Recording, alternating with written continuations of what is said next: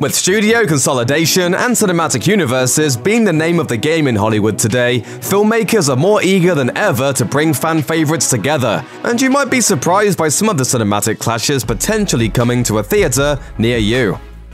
Likely intrigued by the blockbuster success of live-action movies inspired by 80s cartoons like Transformers, Paramount Pictures announced in 2015 its intention to create a sprawling multi-film world featuring a number of 80s cartoons, including G.I. Joe, Micronauts, Visionaries, and M.A.S.K. All those cartoons were built around toy lines, and they're all controlled by toy conglomerate Hasbro now. So one could call this the Hasbro Cinematic Universe. Hasbro's movie-making wing, Allspark Pictures, will make the movies, and Paramount will oversee development. Oscar winner Akiva Goldsman has been linked to this multi-movie plan that's compared to the Marvel Cinematic Universe. But with 5 years gone without a movie featuring the holographic Visionaries or transforming vehicles of M.A.S.K, it could be that this crossover attempt has faced difficulties getting off the ground. Oh, great Cobra, we await thy bidding.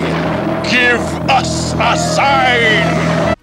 When Paramount announced its plans for a series of movies based on several lines of Hasbro-owned 80s toys, it didn't yet control the rights to one of the most popular merchandising juggernauts of the 90s, the Mighty Morphin Power Rangers. From 1993 on, the Power Rangers franchise rebooted almost every year, but generally always starred a group of teens who each controlled a giant robot which would combine to create an even larger robot, which they'd use to fight off evil aliens and monsters.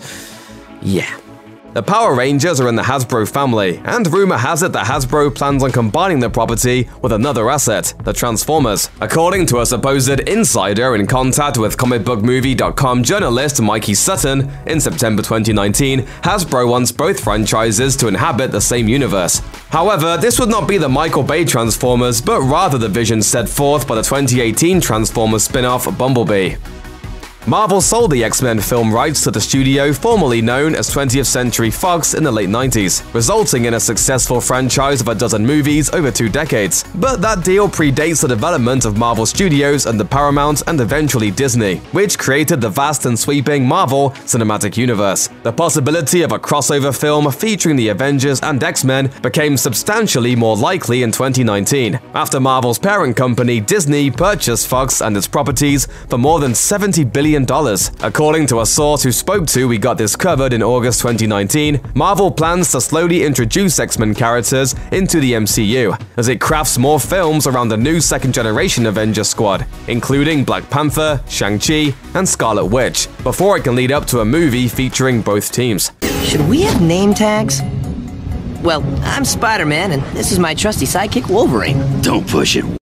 Sony bought the film rights to Spider-Man and associated characters years before Marvel started making their own movies, and subsequently made a hit trilogy starring Tobey Maguire, and then 2 mixed-bag adventures with Andrew Garfield. By the time Sony rebooted the franchise again with Spider-Man Homecoming starring Tom Holland, the Marvel Cinematic Universe had launched, and Disney and Marvel had to carefully work out a deal with Sony to feature Spidey, a Marvel Comics creation, in those movies. In 2019, the rival studios worked out an arrangement. They'd co-finance one more MCU-based Spider-Man movie with Holland, and then the sole rights would go back to Sony. But Sony still controls the film rights to more than 900 Marvel heroes, and they've been developing what they call Sony's universe of Marvel characters. Included in that, 2018's blockbuster hit Venom, an origin story for a Peter Parker foe. Tom Hardy starred as alien symbiote-possessed reporter Eddie Brock, aka Venom. With both Spider-Man and one of the franchise's most popular villains in its stable, Sony would certainly consider pairing them up in a crossover movie.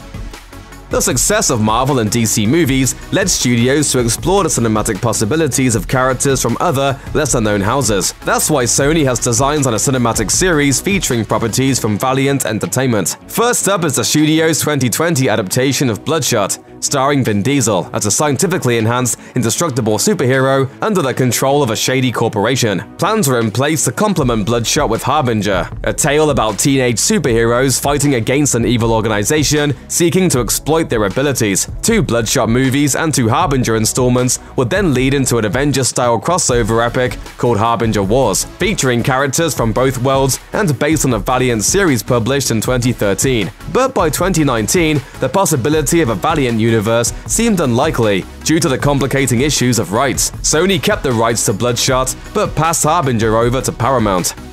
They're two of the most iconic and influential franchises in fantasy fiction, in both book and movie form. L. Frank Baum's stories set in the merry old land of Oz, and Lewis Carroll's Alice's Adventures in Wonderland. Baum wrote more than a dozen Oz books between 1900 and 1920, while Carroll's Wonderland adventures appeared in the 19th century and are so perennially beloved that they've been adapted for the screen hundreds of times. In 2017, Netflix acquired a script called Dorothy and Alice, written by a California teacher named Justin M.A.S.K, in which Dorothy is sent to a home for emotionally troubled children, where she meets Alice, both fearful their fantasy lands are in danger. In 2019, screenwriter Anna Clausen announced that she'd been hired to rewrite the script, which could be the first of several Netflix original films teaming up the classic heroines.